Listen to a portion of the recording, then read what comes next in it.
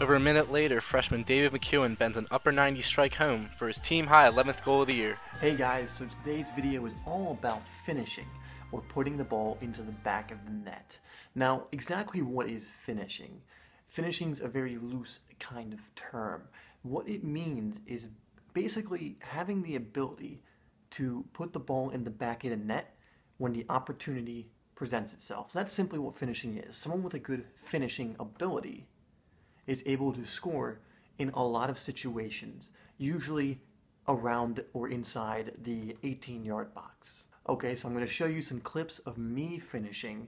Now, although finishing includes pretty much any way to finish, basically a good finisher does whatever they can to put the ball in the net, there are a few universal ways which make it a little easier, and a few ways that good finishers do finish that are more effective than others. The first is the aim for the corners, the panels of the net. Side footing it into the corner is one of the best ways to finish. It's one of the most effective ways.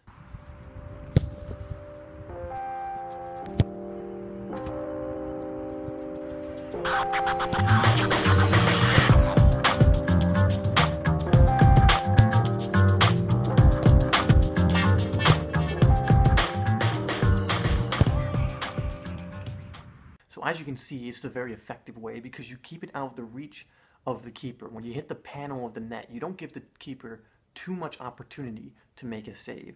The second kind of finishing I want to show you is chipping the keeper. Now, the reason this works is because it's very unexpected and very sneaky. Keepers are trained to dive down at a player's feet most of the time, or to get low and make themselves big. So they're not usually concentrating on things above them. They don't have their hands up. They kind of have them spread out, and they kind of go down. So if you can chip a ball very well, and kind of disguise your chip to make it look like you're going to shoot low, you're going to score a lot of goals. It's personally one of my favorite ways to finish, and I deliberately made myself good at it. So I always had that trick up my sleeve. So if I was one-on-one with a keeper or had an opportunity against a keeper to chip them and I was feeling pretty confident about it, I would take it. And a lot of the times I would score.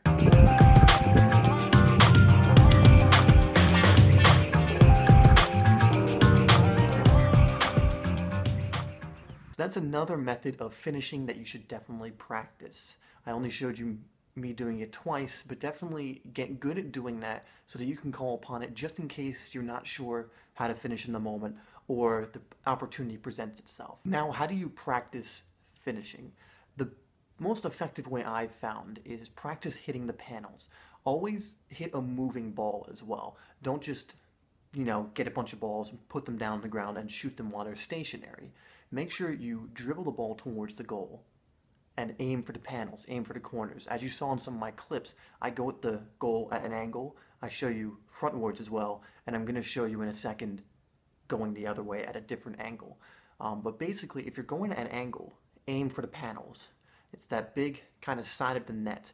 Aim for those, and if you can hit those consistently, you're going to score a ton of goals when you have the opportunity one-on-one with a keeper, or you have an opportunity in the box to find that panel. What you should also be doing is practice some skill moves while finishing. Don't just run at the goal and finish, although you will be in that situation from time to time, because you can see in the video I'm doing that.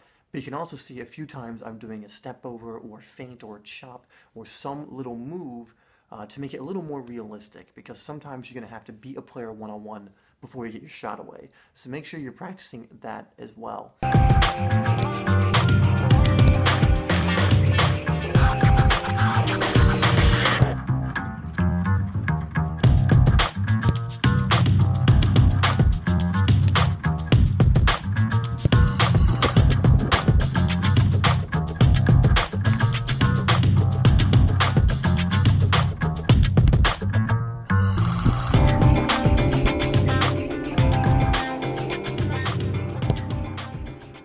Probably one of the more important things that a lot of players probably overlook, and I don't think they overlook it, they kind of dread doing it, they don't want to do it, but I highly recommend that you do it, and that is practicing with your weaker foot.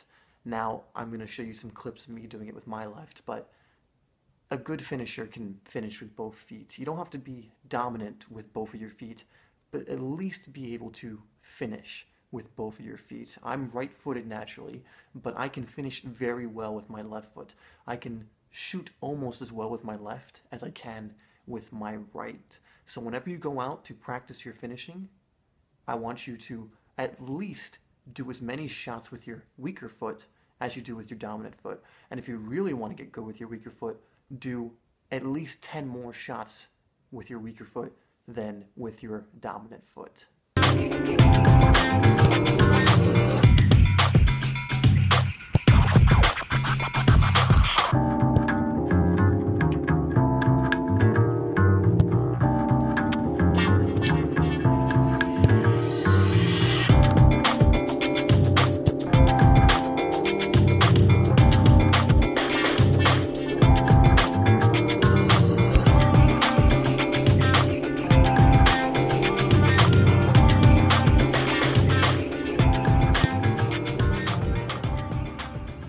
Okay guys, so that's the general gist on how to finish.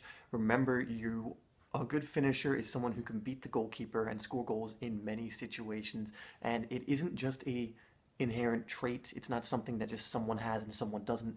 It's very much something that you have to practice at to get good at. So make sure if you're someone who is playing in an attacking position that you practice your finishing, because without it, you're going to be in front of goal and not know what to do. And very much in many, many games of soccer, the result can be determined by one opportunity. Now, you want to be the player that takes that opportunity, that has the finishing ability to score. Alright guys, well thank you for watching the video. Be sure to subscribe if you're new to the channel, and be sure to also like the video. And if you are new to Simplysoccer, what I try and do here is improve your game and help you stand out on the pitch. So I hope that you'll view my other videos and subscribe for the upcoming ones, because I want to help make you a better player. So I hope you enjoyed this video. Remember to do all that stuff below. Also leave me your comments and questions you have. I always answer all of them in the comments below. Until next time, I'll see you later.